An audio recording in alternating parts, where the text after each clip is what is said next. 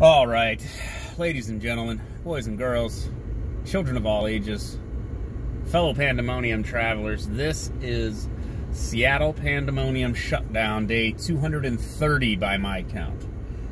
230 days, boys and girls.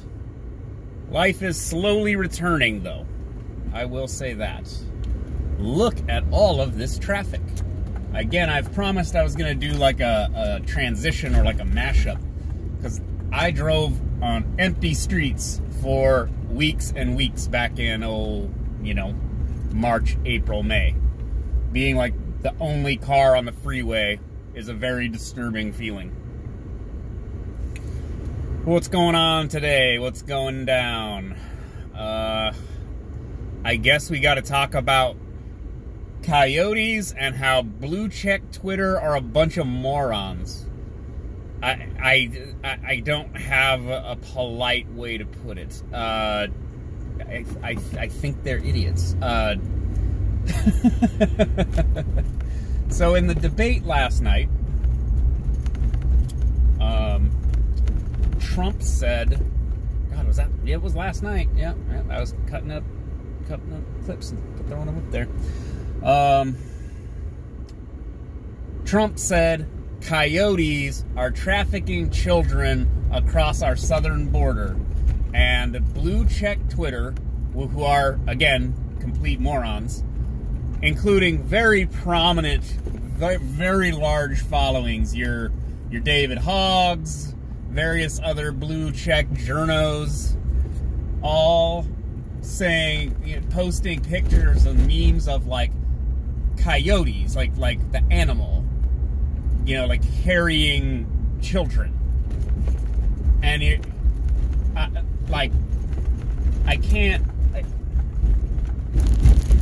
thinking that thought hurts my mind. I don't know what to do with that.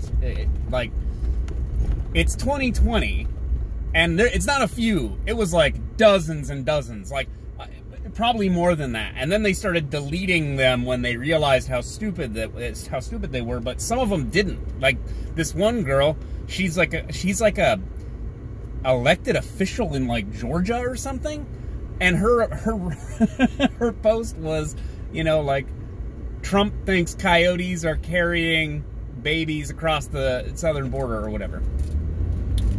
50,000 replies and like 1,000 likes. That's got to be an all-timer in terms of ratios.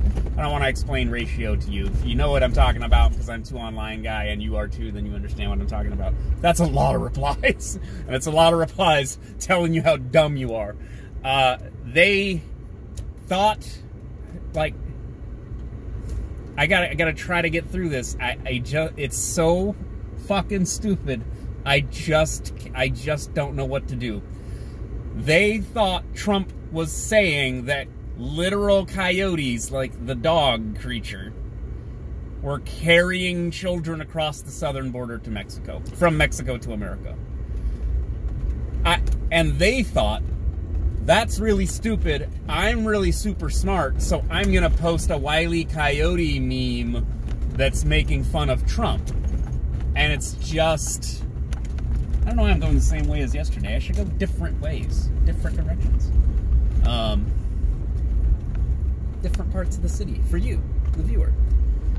But yeah, so for people who apparently don't know, I don't know how people don't know this. It's been part of the conversation about immigration for literally decades.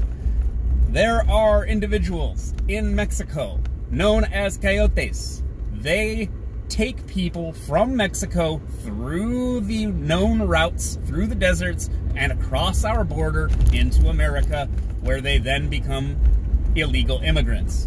And the Coyotes also traffic drugs and guns. They also traffic the people they are bringing up through the border. So men and women and children, and the women and children get sex trafficked. It's just part of the deal.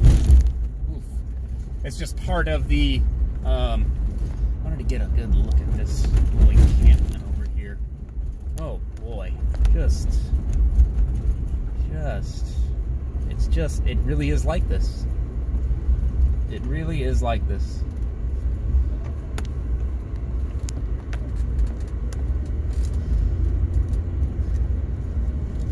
But yeah, so, God, it's like the stupid is so painful, I don't know what to do. Like if you thought that it was something really stupid, like you literally thought Trump thought coyotes were like carrying children on their backs, or like in bags is one of the memes that I saw. Wouldn't you take a second and go, wait, what did he just say? Did he really just say that coyotes are dragging children across the border? Maybe he meant something different, right? Maybe I don't know what he just said. Rather than assuming, God, Trump's so stupid, he thinks that dogs carry children across the border. He's so dumb. And then you take it to Twitter and post some stupid, cringy bullshit and out yourself as a complete imbecile. Like, it's just like ridiculous. Oh my God. These are, and again, almost all of these were blue checkmark Twitter. And I've trashed them before. They are obnoxious. They are granted this blue check thing that grants them supposed, check out the stadium, T-Mobile Park. It's imposing. Remember sport ball matches? Maybe we'll see those again next year or something. But yeah, trashing the blue check Twitters. Maybe it's a white check Twitter. There's been argumentation about this. Are they blue check or are they white check? Because the check mark is white, but the dot is blue. Anyways, God, they're just so dumb, and it's just one of these obnoxious things where it's like you are so far behind in understanding basic, like, you know, immigration, right? Just like immigration issues, that you don't know what a coyote is. And yet you seem to think you're some kind of genius because you write articles about immigration and stuff, but you don't know what you're talking about. Oh my goodness. And I just surpassed 1,000 followers, so I'm going to, oopsies, I thought there was a turn lane here. There is not.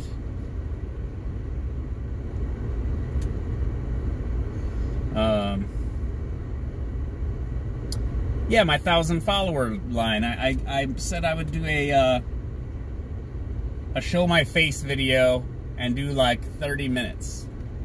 You can do 30 minutes, and people asked about like my backstory. I don't know how interesting that will be, but that's what the followers asked for, so I guess that's what I'll give you. I wanted to come down here real quickity quick and hop back in traffic here. I wanted to come down here and show you this. I came down here one night and it was, wow, it was really something. Oh, shiza. I have to wait for a train. Yuck. Alright.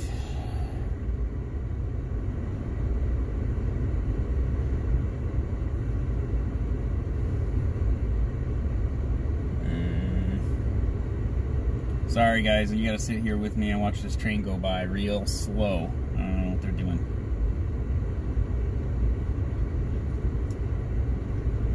I mean,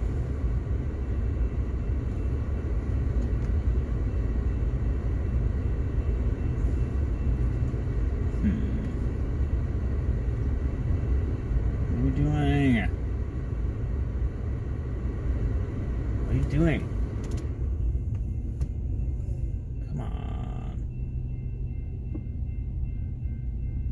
Trains. What was the other thing I saw the other day? the alleged Biden plan for a giant rail system upgrade all over America, you know, trillions of dollars on rail, and it's just one of these things, like, there we go. You figured it out, Highlander. Okay. Up here. See, like, all these vehicles. Not all of them, but I mean, people live in these vehicles. Just park them down here. Yeah, there they are, the RVs, meth wagons. Yeah, see, people are like living in all these cars down here.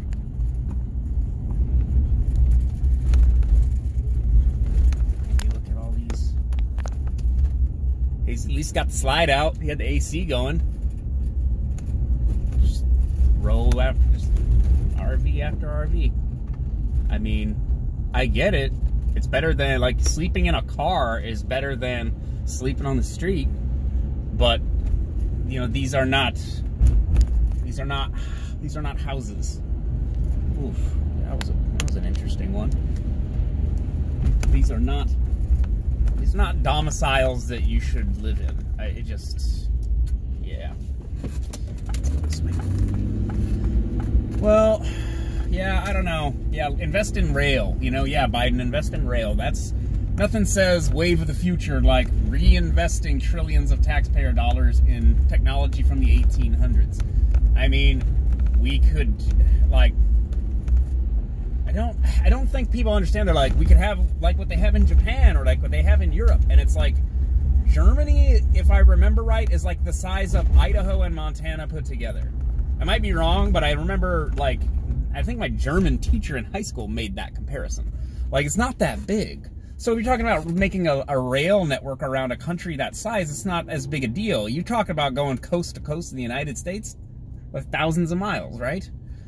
It's just, you know what? No turn on red. I mean, it is a pandemic. I do what I want, but I also don't want to attract any John Q laws. So there it is, more right next to the stadium. Just abandoned cars, or abandoned, or a home. It's a home, somebody lives in it.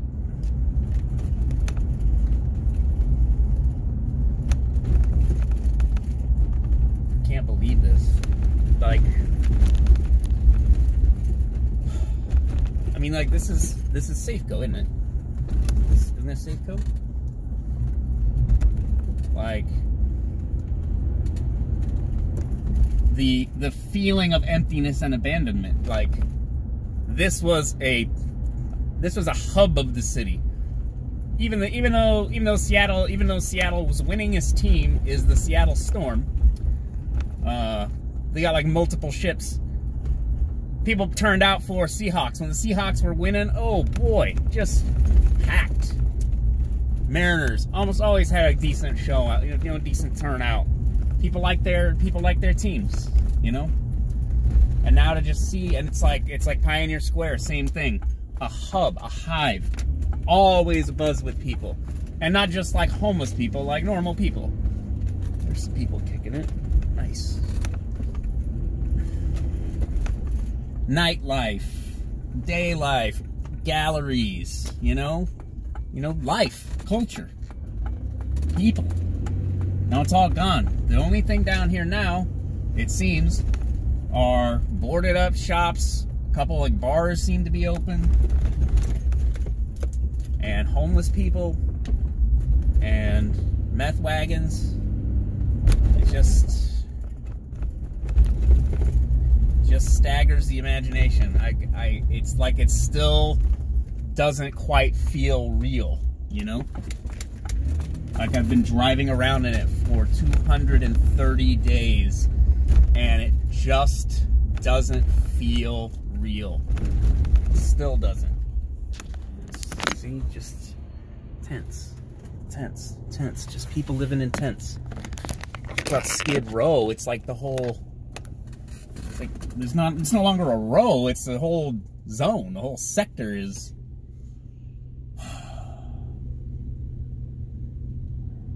abandoned. And I'm not seeing a coherent strategy to fix this. I don't. It's...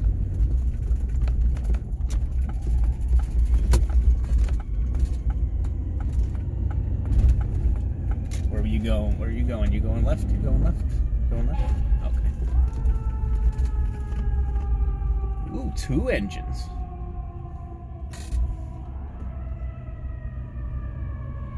I mean, no one's talking about defunding the fire department, that's for sure. I don't know, maybe I'm just rambling now, because it's Friday, I'm tired, I worked the day shift rather than the night shift, and that messes with you. Like a vampire going out during the day. You might be able to do it without dying, but oh boy, does it take a toll. I was talking about this with a friend. So, basically the reason you're never really going to hear defund the fire department is because, see, tents, encampments, they like to call them. The semantic game of people experiencing homelessness will also never not be irritating to me. It's a nice Mustang, but doing it. Because the fire department show up to, medical emergencies, but they also show up when your house is on fire. And what do? They try to put out the fire and comfort you and help save the day. Whereas the police show up and they arrest your father, your brother, your mother. They might hurt them in a scuffle. They might kill them in the course of trying to administer the law. So them doing their job negatively impacts people in ways that are really agitating and irritating to a lot of people. No one likes getting arrested. No one likes seeing other people get arrested. No one likes having a loved one get arrested. No one likes the police roughing them up, the police having a bad attitude with them. And so then it creates the whole milieu, there's that word again that I like to say so I sound smart, milieu of being mad at the police because the police have done bad things to you, whether they were justified by law or not.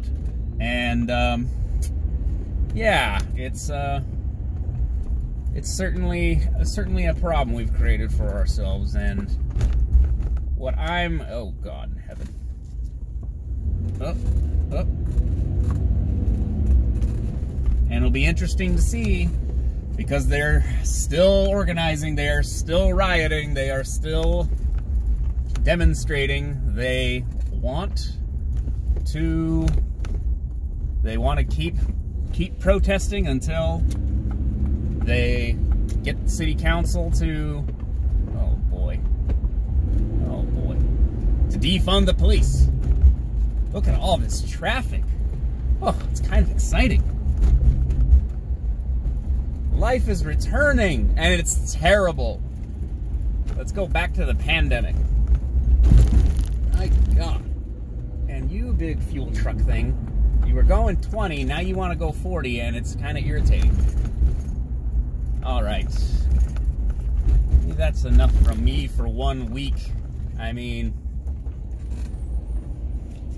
about, what, 18 minutes? Not bad. We showed you a little bit more of the city during the daytime, you know? And, oh yeah, it's a shithole country, alright. Alright, I will talk to you guys later. Bye.